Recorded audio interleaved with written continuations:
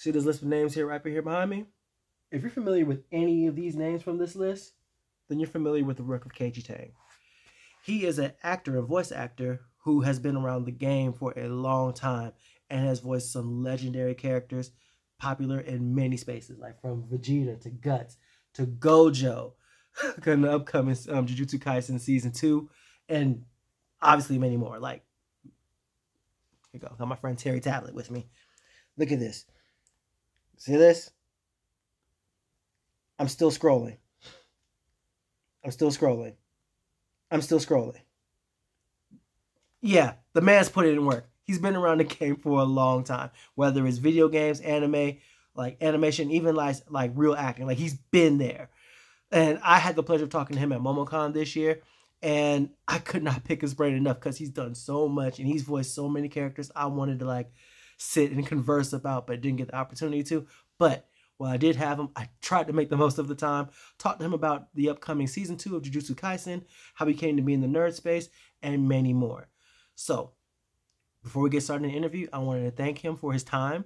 Thank you, Mr. Tang, for everything that you did for us at Momocon. Also, wanted to thank you, Momocon, for the opportunity to have him in our space and be able to have this conversation. So, without further ado, Kaiji Tang, Momocon 23 press conference interview, right after the intro.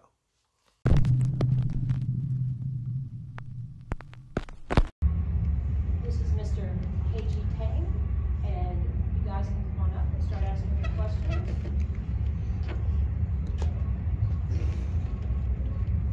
Come on, Mr. Lane, no quicker. I was tired from slaying titans. Exactly, yes. That's my goal today, bro. That's right. Thank you, sir. By the way, thank you so much. Of course. For taking time, appreciate it. So, can you tell me how was your experience with going through Jujutsu Kaisen things? What was your experience with that? Yeah, it's been amazing. I mean, you know, we sort of work in a vacuum all the time, and you know, we feel like anime is recorded alone usually. So being able to be in a show that you not only enjoy, but like, you know, the audience seems to really react to in a positive way, it's been a thrill. And Jujutsu Kaisen, the first season, we recorded right when COVID started, so it was a really interesting experience. We had to record it in a time where the entire industry had to evolve into like this at-home kind of thing, right? And so we were figuring all that technology stuff out as we were going. And for the tribulations we went through, I think it turned out pretty well. But because of those tribulations, Jujutsu Kaisen Season 1 was a singular experience that I will never forget. I had to learn to be my own engineer for part of it. So yeah, it's been a wild ride, but I don't regret a thing. It's been a great experience.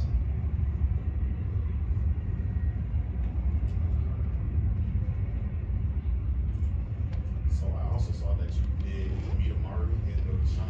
Yeah. Did you have to watch the original to prepare for that role? How did you prepare for the remake as opposed to all the other roles that you have? I was fortunate in that I did get to watch the original series when I was younger, and I was a big fan of it. So when I heard that I'd be stepping in to fill in the shoes of Minamaru, it was great. I was familiar with the character, I knew his backstory. I worked with the new director and the casting person to come up with, you know, it's not like a replica of the old voice or anything, but my own take on it. And I'm really excited to see where the series goes. I know they announced recently that there was going to be a new one with like the kids grown up and stuff. So yeah, I'm really looking forward to seeing where Minamaru ends up in that story. But he's such a good boy. You know, he's very honorable. He's half my lines are Lord Yo. You know, so yeah, it's been a fun job for sure. How you doing, JP? How's it going?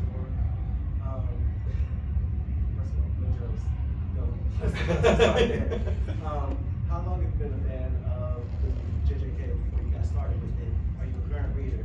And what do you think about Season 2? Okay, so when I auditioned for Jujutsu Kaisen, my wife gets mad at me for telling this story all the time, but like, I actually didn't know anything about Jujutsu Kaisen. And when I auditioned for Gojo, I didn't know who he was. And it was like my 4th audition that day. I had done like a big fighting game right before, so I was like exhausted, right?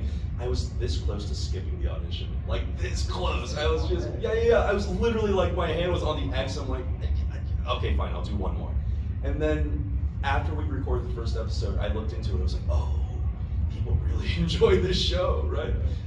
And now I am like a huge fan. I am concurrent with the story. I'm like deep in. There's no extracting me. Like I'm all in it. And for season 2, I'm so excited for it. But I'm worried because like anime only folks, they've been seeing like these really happy previews, right? Right? Like these super like slice of life, like beach trip, like happy-go-lucky vibes, right? And I'm like, just don't. yeah, what are they doing? Representation needed all around. Right, exactly. I feel like we're being gaslit, just like Junpei, like the Junpei thing in the first season. Oh my god. Yeah. It's gonna be great. I just think they're setting us up with very interesting expectations. You know what I mean? Without getting into spoiling territory. Thank you. Acting in such a competitive field, what helps you stay motivated? I love it. I fell in love with it. When I was a little kid, I took a theater class in high school, and like, you know, like a few weeks into it, I was like, this is what I want to do. This is so much fun. I feel like acting is a skill that you can increase over the course of your life, but you'll never reach mastery, you know? And I think that's so great. It's like this thing that you chase, but you never acquire. And it's always something new to learn every day, and I just think that's so interesting.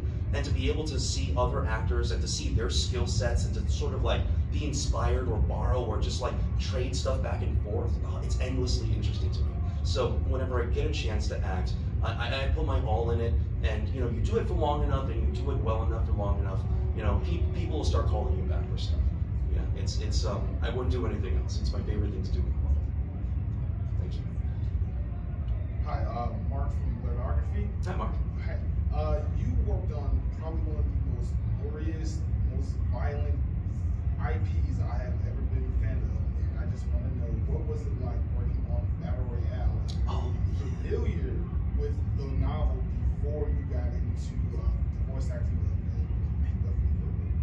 Yeah, dude, yes I was. I had read the manga. I was a fan of the movie before I got to dub it. Battle Royale is a classic, right? It is the granddaddy of like those types of films. And to be able to be a character like Shogo Kawada, who is so cool, like he's just such a badass. I don't know if I can cuss, I'm sorry. But yeah, no, he's so cool. I was honored.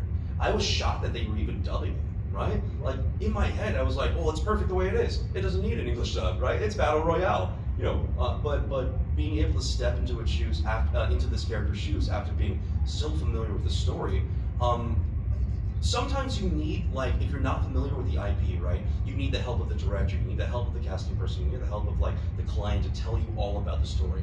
For Battle Royale, you just walk in and you're like, no. We know what this is, right? Yeah, it was great. It was a breath of fresh air. I didn't have to ask too many questions. The director was like, oh, you seem to be very aware of this character. I'm like, I know. Yeah, it's Shogo Kawada. What do you mean? You know, like, yeah, that was a terrific experience. I love Battle Royale, and I would be endlessly honored that I was a part of it in some small way. Thank you so much. Hi. So, big fan of Tekken, big fan of Yakuza, Like a Dragon. Thanks, bro. Can you walk us through, is there like a different process that you use to prepare for anime versus video games? Yeah. So in anime, there's a lot more. So in America, lip flaps are king in our industry, okay? So when the characters do this, we have to hit each and every single one of those, or try our very best to, right? And that takes a lot of technique and skill, and you have to sort of still fit all that good acting in between these windows, right? So it's the single hardest form, in my experience. I've done, I think, every form of voiceover there is at this point. Dubbing anime is still consistently the hardest. And you wouldn't know how much we get paid for it. But the difference between that and video games is we don't have to worry too much about lip flaps in video games, right? Unless it's like a JRPG and there's just movies we have to dub over. Video games generally will shred your throat way more, you know, if you're part of those Call of Duty games or whatever, you're throwing grenade, you know, blah, blah, blah, all that stuff. You know, you're screaming for like 4 hours at a time. With anime, those big battle scenes only happen like, you know, every few episodes, you know, you get some nice dialogue, you get some nice, you know, story stuff, and then maybe you scream for like, you know, like 20 minutes, right? Where in video games, it's full on like 4 hour session, 4 hour session, 4 hour session. You can break, okay, take 10 minutes, 4 hours. It's brutal, dude. Like, I love video games and I would do them forever, but like, you really need to be careful on them. You can, I feel like every actor only has so many video games in them before they start sounding like this. You know what I mean? So yeah, main difference is just strain out your voice, I think. Thank you so much. My name is Jalen Collins. It's really nice to meet you. Nice to meet you. My question is, so again with like the lip flaps and stuff. Yeah. When you're about to record for an anime or like for another season, how long do y'all start before like the season is actually released? Or like y'all start production, and then on top of that, how many like takes does it? How many times does it take to actually like get the line down, like during the season with everything? Yeah, sure. So generally, it depends if a show has already been out for a while in Japan. If it's been out for a while, then we have way more time to work on it. Unless it's like, you know, a simuldub, in which case we're generally about a week behind the Japanese version. For the amount of takes it requires to do anime, it depends on who you are, basically, you know? If you've been doing this for like a decade, your brain has evolved in a way where it's like, okay, I'm just gonna psychically be able to place these in these flaps because I've seen them so many times, I've experienced them so many times. But when I first started doing anime, those lip flaps, oh man, they are killer, right? Because you're just trying to get the line out. You're just trying to be a good actor. And suddenly you're like 3 words in and the line is finished. You're like, whoa, whoa, whoa, what do you mean? What do you mean? How am I supposed to talk that fast? And the director will just be like, you just gotta do it, right? And not only do you have to get it within that time, you have to match each syllable and consonant to each one of these. So I would say to get good at anime, it takes like, to get really good at it, it takes like, you know, almost 10 years. Like, you really have to sort of make your brain grow in a way that it just, when you see the flaps, your brain, it can offload that information to muscle memory. That's really the trick. It's like fighting games, right? You start out, you're garbage. You know, you can't do one fireball. You can't, right? But you know, you play for long enough, suddenly you're doing combos, you're throwing fireballs, you're throwing shoryukens in your sleep. You know, it's muscle memory that helps a lot with the lip flaps. Thank you so much. Thank you so much. JB again. Let's go. Who would you say are the top 3 characters that you've done that you felt the most attached to? Most attached to them? And why? The first one would probably be a character named Giant, or in America we named him Big G from Doraemon. Doraemon is this really cute kid show. It's about a little robot cat, has a little pocket, and he's from the future, helps like a little kid. And the reason why he's my favorite was when I was a little kid, the first thing I ever remember reading was a Doraemon manga. Ever. So to be in the show like years later, oh, it was such a treat. It was super nostalgic. The second two, I don't know, man. Gojo's pretty good. You know, he's pretty fun. I like him a lot. And for third, oh man, there's a Fire Emblem character that I've always I fell in love with voicing, named Owain.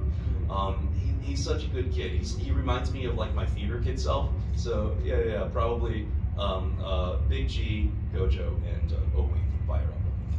Thank you so much. Mr. Q is going to ask Gotcha, the very gotcha. last question. I, Hi, nice to meet you. so you done a lot of anime. Yes, sir. What was your big 3? My big 3 anime? Oh, my personal big 3? Oh man, okay. It's gonna get spicy. Just what I asked. All right. Number one is gonna be a show called Slayers. All right. Back in the day, it was like this kind of fantasy adventure comedy. Slayers Next, Slayers Try. I really love Slayers Next. To me, it was just, it's such a perfect show. It didn't take itself that seriously, but seriously enough for you to really enjoy the story. I thought the voice acting was excellent for the time, you know. And after Slayers, I'm a big foodie. I love Food Wars. I love Food Wars so much. It's such a good show. I know there's a lot of fan service in it and all that stuff, but if you can get past it, like the animation on the food is so stellar. You know, it's incredible. And the third one, so this is the spicy one. I love a show called Keijo. I think it's the greatest shonen show in the history of anime. Okay, I'm not going to go too far in depth with it because of the subject matter, but yeah, it's a sports show sort of, right? But the amount of hype and the amounts and the animation and the just oh God, what is the word I'm looking for? The energy and passion of the characters that go into it, you forget about the fan service aspect right away. And you're just watching these people compete in something they love, and the way they animate it, and the references and the love letters to other anime. Like they had a Fate Stay Night reference in it. You know, the Gate of Babylon. It's in it. You know what I mean? It's so for anime fans and anyone who just love battle shonen, Keijo is #1. Forget Jujutsu Kaisen, all right? Don't let my bosses hear that, don't I? But, you know, forget Jujutsu Kaisen. Keijo is what it's at. Thank you so much. All right, everyone, thank you. Do you have time to take a group picture with our Oh, yeah, absolutely. Okay, Absolutely. have you come to the